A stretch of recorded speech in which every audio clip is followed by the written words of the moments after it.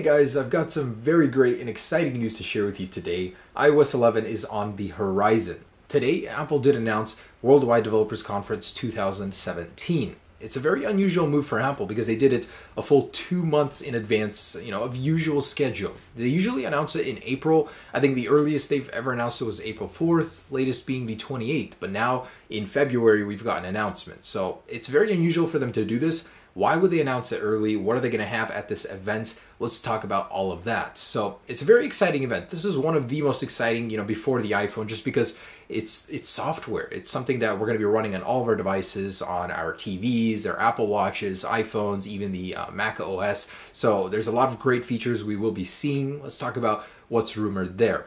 But first, the actual promo image. So this thing usually has hints. Apple always likes to put some sort of hints, hide things in them, and try as I might, looking at it, I couldn't really find anything. I mean, there's a bunch of people doing various things, taking selfies, reading books, holding suitcases. I mean, the main theme seems to be a world that is connected by these products, as everyone seems to have one. So if you guys actually find something, a little hint, leave it down below. I'm actually very curious to see. Usually Apple's hiding stuff, like last year WWDC, all the text was the new version of Swift. Sometimes they hide things like camera features or iPhone colors in them, but I couldn't find anything for this one. Now, this event will be held on June 5th in San Jose. The first time it's being held there since 2002. So apparently it's to make things easier for the engineers, for them to come and work on it. Even the ones that want to take just a day off from work and go to this event, they can do that. If you guys want to go to this event, there's about 5,000 seats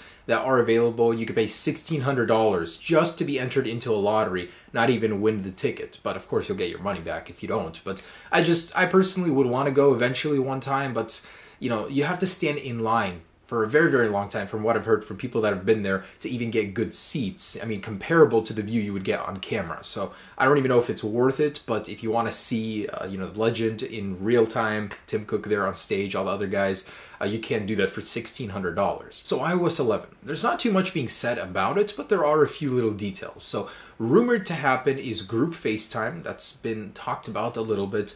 More features for the iPad. So Apple actually wants to differentiate the iPad from iOS in more ways, take advantage of that larger display. And that's one of Apple's biggest complaints when it comes to the iPads, is that there's just not enough exclusive features on them. So with iOS 11, it's said that Apple wants to take care of that and give the iPad more features. Also, we talked about this earlier, redhead emojis. So as usual, Apple will be updating the emojis, and these might include the new redhead emojis. Now, iOS 11 will be a very important update for this one very reason. There will be no more support for 32-bit devices. So devices like the iPhone 5 will be axed, and the focus will be on 64-bit.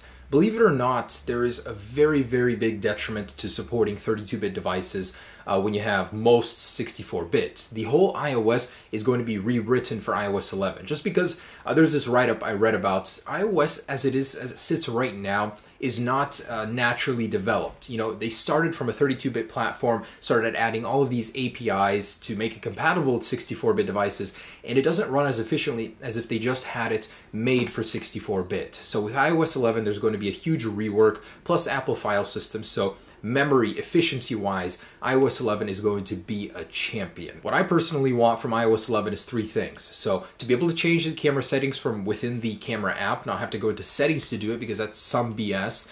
Also, the volume HUD to get rid of that from the display. Why is it in my way? And actually throw in a dark mode. Something we should have seen a long time ago. It would blend with the iPhone, the black one, very well. Absolutely do it, Apple. Of course, watchOS, the new macOS 10.13. Currently 10.12 was an amazing release performance-wise. I actually really like it. I think it's very stable. Also, Apple TVs. So Apple, of course, will release new software for it, but it's rumored there will be a new Apple TV hardware release as well that could support 4K resolution. Now, that one isn't set in stone, but it's rumored to happen. Now, Apple doesn't usually release hardware at WWDC. In fact, it's been over 3 years, actually about 3 years now since they have. So in the past, they've released the 3G, 3GS, Retina MacBook, announced the Mac Pro 2013 at this event.